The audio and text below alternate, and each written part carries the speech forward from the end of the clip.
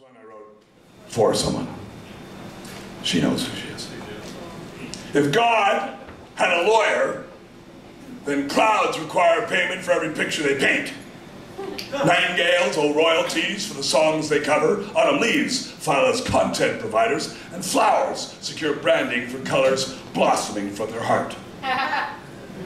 Rain charges by the drop or the hour, depending on which is more. And snow carpets by the yard.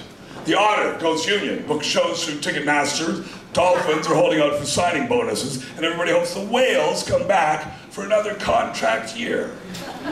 Lightning sues thunder for appropriation, and roses secure garnered branding for things that smell nice. Don't bother stargazing until you've signed the waiver.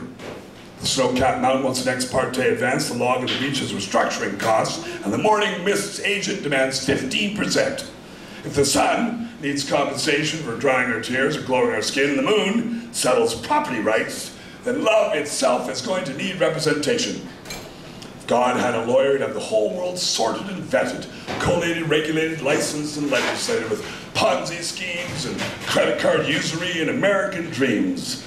Cost of my life would be too much. I couldn't afford a cool breeze, let alone a sunrise. I'd get busted for trying to sneak into the ocean, have to work day and night just to watch children play, stick to a budget of noodles and ketchup, sell my hands on eBay, work late every Sunday to rend the smell of Mum's cinnamon buns.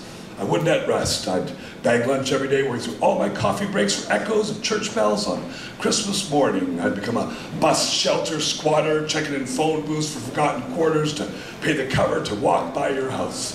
I'll never give up. I don't care if they call me a pass in the hat. You gonna finish that slimy rat. I'll learn to sew. I'll pan for gold to put together enough scratch to pay for one more moment in your eyes while you call me handsome.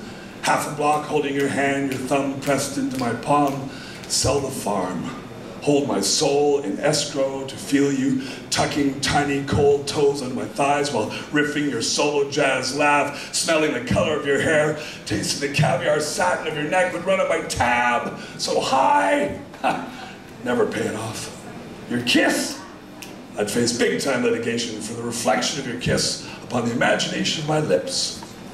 So when you go, and you know you will, and to another your heart is sent, when my 2-for-1 hope has all been spent, bring me the bill, I'll pay it in full.